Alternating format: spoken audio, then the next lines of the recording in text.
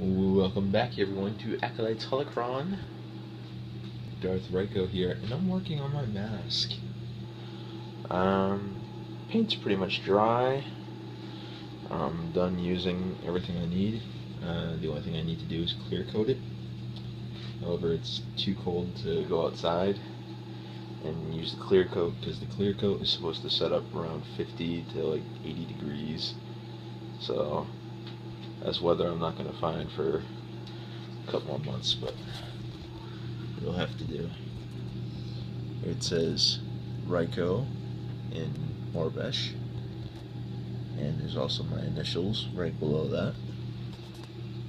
For anybody that knows Orbesh, you'll probably get that. The paintbrushes I was using weren't very kind to me, so some of these letters might be a little muffed up. I went with a metallic gunmetal gray.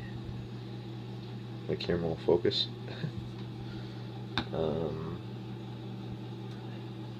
And then for detailing, I just did plain old white. But I did the gunmetal gray around the eyes. I left the mesh alone. I tried to paint over some of the gray with some black because I kind of messed up a little bit.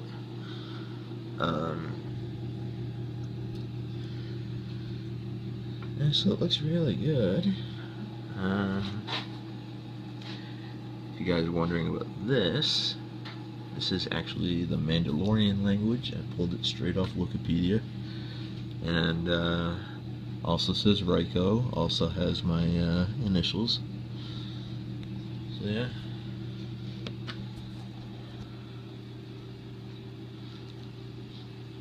The inside is just going to be the inside, I don't really care, but